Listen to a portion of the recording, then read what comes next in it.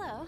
Good to see you. Alright there, Revenants. Welcome back to Code Vein and the Road to 100, where today we're kind of taking a break here from the gifts only. We'll get back to Tower of Trials 3 in a minute. But today we're going to run, kind of in honor of gifts only, we're going to run some gifts here and kind of a turbocharged version for running with Eva and everything. So this will be a little bit different than what we've been going through in the Road to 100 and stuff. But it'll at least be a whole lot more fun than, you know, kind of what's been happening so far. Oops. And because we are running the bayonet this way, we'll be running Crush on ourselves. And so we'll have Eva here to pair up with us, since this is still the ephemeral refrain run and such. So we'll have to keep that in mind here. And we're gonna be able to basically run through these guys pretty easily, because we're running such heavy hitting gifts here and such. Okay. Okay, and blam. Even though we pushed her off the edge, that's fine. Definitely worth it there. Okay, and as we go along here, we're gonna have to obviously get a few more backstabs and such to get ourselves up and running here, and we can't hit this guy from this distance, so we'll just have to blast him. Ouch. Okay. See, and we still can't hit this guy from anywhere. Okay. Range is our problem here. Okay, good. Definitely hilarious there with that guy. That we have such a very short range bayonet overall. And we'll wait for Cleansing Light here. And then we can do more ichor. There we go.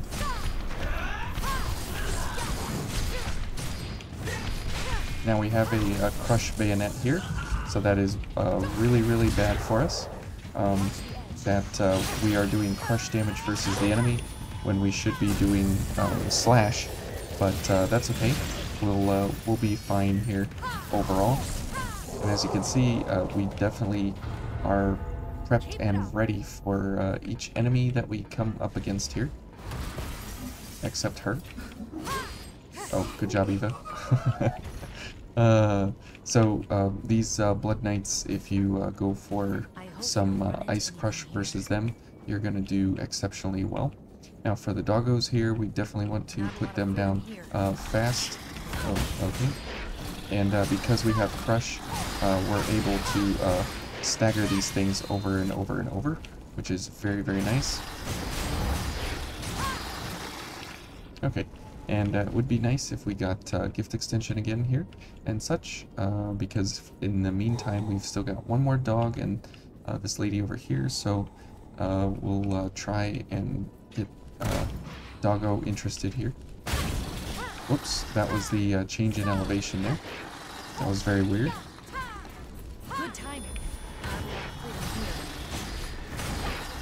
But you can see that we do have fairly good recovery on ichor overall, so that's very nice. And let's go for this and this. Okay, good job, Eva. Okay, and we will need a few more backstab thingies if we can, and she might just be good enough here for us, because we have crush damage overall. Oh, okay, and Eva's gone. Okay. Well, that's really unfortunate overall there to lose Eva at such a juncture as that, but that's okay, because that's just how it goes sometimes, and we're dead now. Well, that was a very unfortunate turn of events there. Okay, let's see here. we probably should go for something a little quicker than this, but it's still fun to go for some of the big nukes when you have the option to, just because of the fact that you don't really get a whole lot of opportunity to actually do these kinds of things. Oh, whoops. How is this guy still alive? Anyways, the nice thing about Ephemeral Refrain is that it superiorly improves your drain rating. So anytime you get a backstab or using Devour kind of weapons and such, it really, really does well. Now again, our bayonet is not for actually doing damage. It's literally just to make sure that we have enough ichor recovery when going against these different enemies. Okay, so as we continue on, we'll go for Eva now. Because we're right here, so why not? Okay.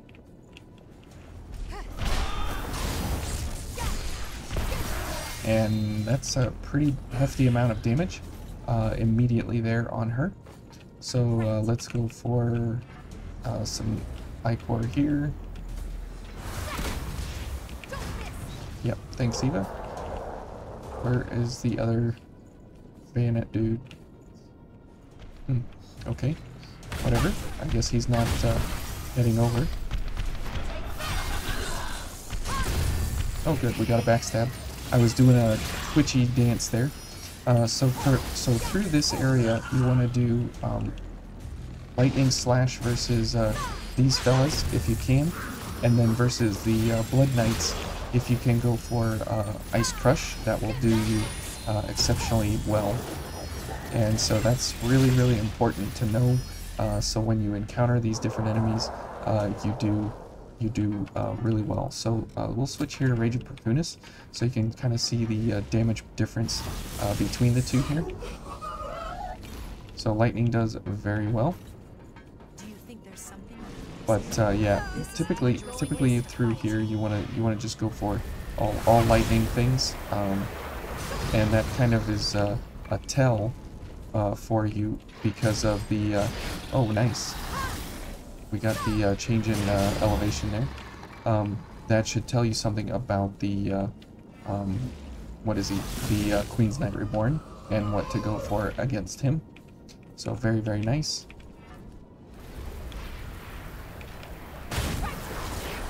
Oh, come on. This stupid dog. Okay. And that is where the bayonet comes in handily, is just removing the dogs because they stun over and over and over, or they stagger rather over and over and over. So you can see Ephemeral Refrain doing really, really good work against these guys as compared to just the regular huge big nuke that comes out. Okay, and hopefully we get gift extension here, and we'll get Ephemeral Refrain running as well here in a second. Let's go ahead and heal, I guess. Okay, and good. And then we got doggos and everybody. Oh. Okay, everybody's getting excited here with all kinds of damage and stuff. Okay, let's head over here and chop that guy in half. Good. Well, getting a lot of lost crystals. That's kind of interesting.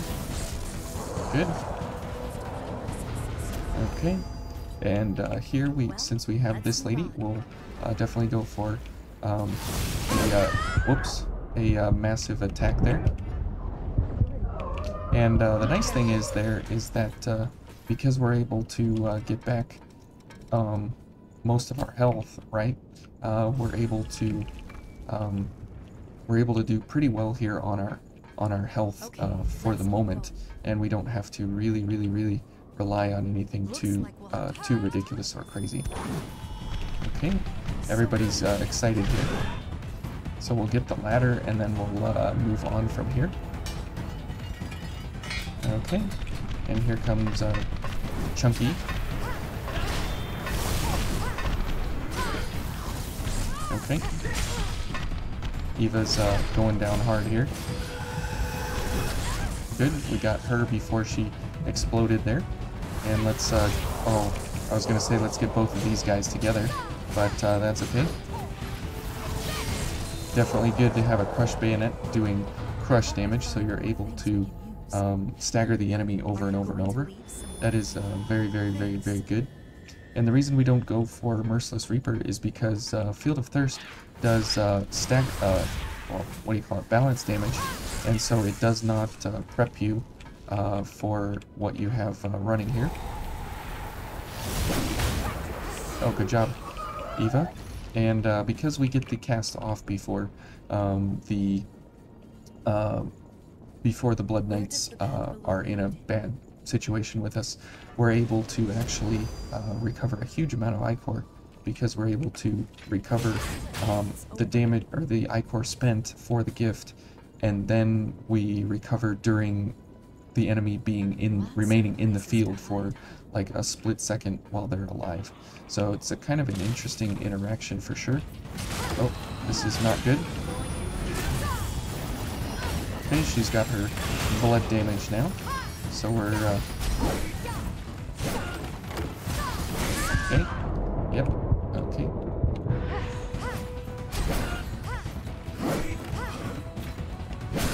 Oh, come on. Eva, please. No, don't dodge. Heal.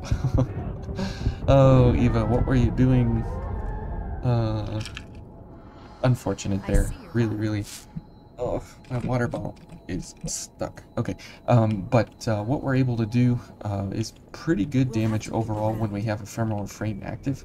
But the problem is we only have 90 seconds of it, right? And so it kind of lends itself to being situational. But if you can go for it, it's definitely worth it. On some of these overcharged kind of gift builds, where you can really, really do some crazy things with your friends and with your partners and everything. Yeah, get out of here, monkey.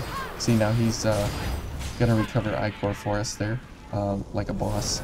So that's very, very nice. And we'll go ahead and get some Ephemeral Refrain going, so we only got 90 seconds here. So we'll go for a backstab, and then we'll blast her down. Okay. Very nice.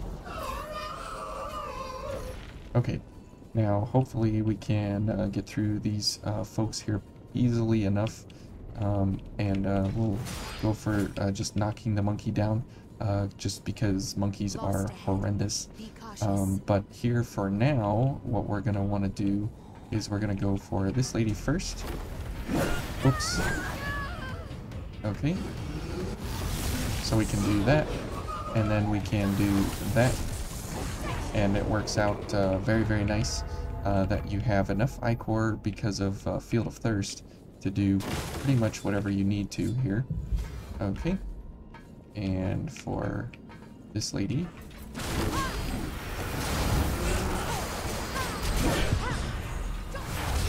Okay.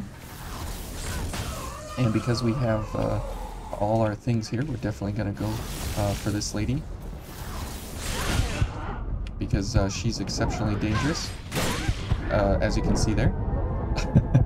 Yeah, she's super dangerous. Okay. Oh, yeah. Definitely takes its toll when you get the gifts out of order, because we weren't able to get Rage of Perkunas off after and followed up by Jupiter's Blade at all, and so because of that we paid for it. And that's the real problem when you go for Ephemeral Refrain, is you're constantly worried about, you know, how much ichor you have, because of the huge requirements on your gifts having all that +2. So if you haven't been really watching the Road to 100 yet, whoops, then you will remember that this is all about a Ephemeral Refrain run here, and so it's in our best interest to continue here with Eva and such. Okay, we're just okay. That was an odd interaction there, but a tungsten is very mighty nice. Okay, and so running Eva is definitely definitely an intriguing part of the game because of what Ephemeral Refrain offers, and it's definitely worth it to try it because of what it is. So kind of neat. And because that guy's gonna be there, we'll get all of our ichor back, and we can go ahead and kill him. And then we'll wait for Field of Thirst here. Okay. And then we will go ahead and get a gift accelerator so we can do this.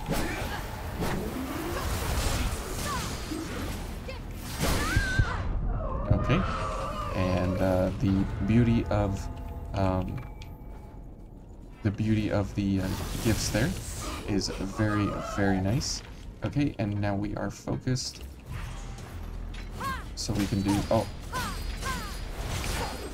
okay. We are playing dangerously here. Very, very dangerously.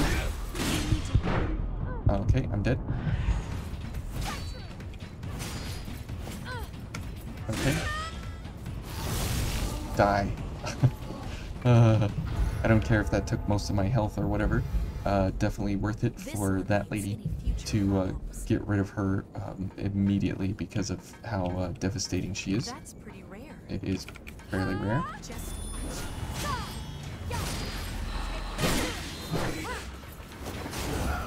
I wish they had a much easier backstab potential, but they don't. And we can go ahead and burst her, which is great, and that is where Rage of Perkunas definitely shines. But now, as you see, we are completely out of ichor, so it's backstabs all the way and such. So we have to worry about that now at the moment. And even if we don't have Ephemeral Refrain or anything running, as you can see, Jupiter's Blade still does fairly okay here.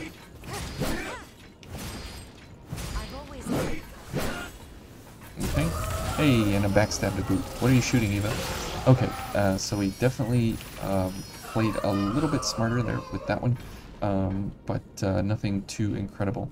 But as we get into the Queen's Knight Reborn here, we'll kind of try some of the things we were running in the gifts only, but it won't be anything incredible because we really need to figure out what we're doing here, because what we have is really good at the moment, but as soon as we get into the fight with this guy and we start jumping around, he starts jumping around and everything, we're gonna have a really hard time.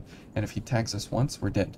And it doesn't matter that we have you know, a really good blood veil or anything like that.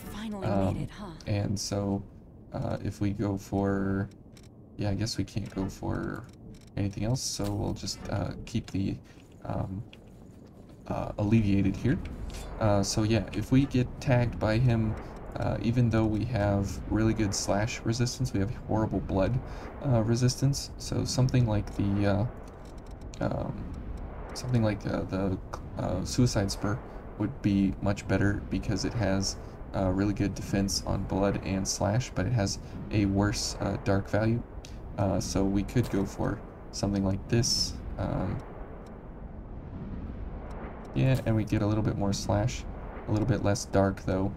So we took a little bit of hit to our damage, which Jupiter's Blade and all of this should help us out with a little bit here.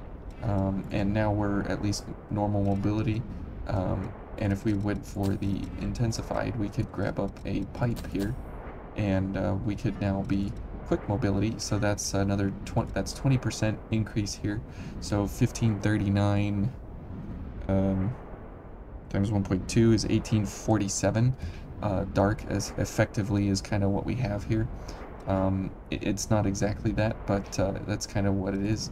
And here we could go for like increased gift speed or something like that, and that would help us equally well. So a few adjustments here for this guy, just because he's pretty ridiculous. And maybe if we get lucky, we can go for Eva during the fight. Okay.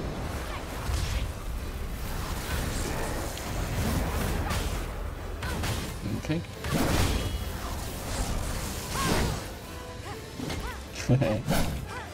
That's fun to just slash in there for a little bit.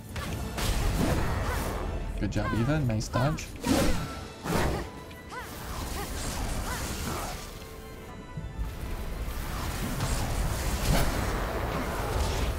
Okay, let's go for Eva while he's still in the field. Oh, didn't count. Okay. Unfortunate there. Okay, well, let's go for a drain here.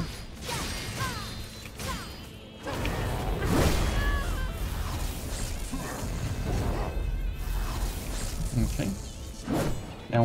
Now here's the hard part. We have to get him to stand still. Ouch. Oh, nice, Eva. Where is he?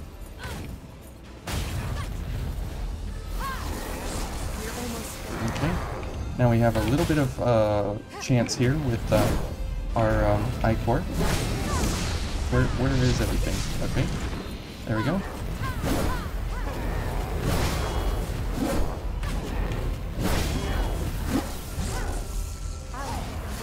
Okay. I guess we will heal up.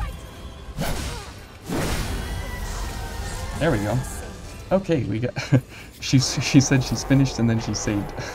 That was interesting, but that's a pretty intense fight there, going for the blades against this boy.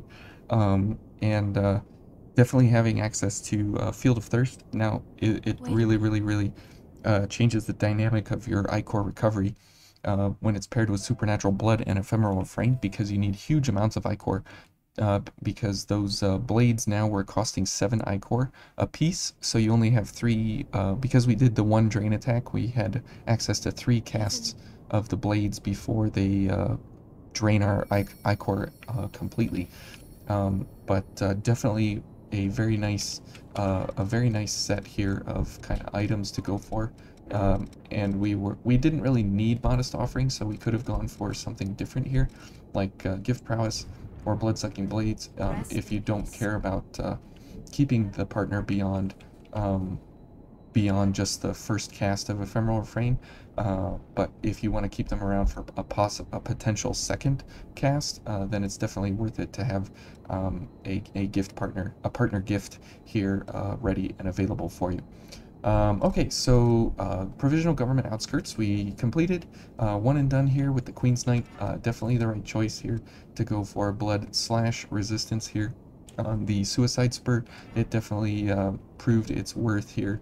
As we got hit, I think we got tagged once or twice, and so you saw how much damage he did, almost our entire health bar in one hit, which was really damaging, because Supernatural Blood obviously is costing us 5% of our health per ichor that we drain. So something like one of the blades at 7 ichor is 35% of our health immediately gone. So to kind of put some actual numbers here to it, so 35% of our health times 3097, so it costs 1084 health to cast one of the blades, but with Cleansing Light going, we get 75% of that back, so we get 813 back out of that. So we only lose like 270 health or so per blade cast. So kind of interesting there how this interaction happens when you have Cleansing Light active with it as well and everything. So anyways, I hope you guys enjoyed that, and we'll see you in the Government Center proper next.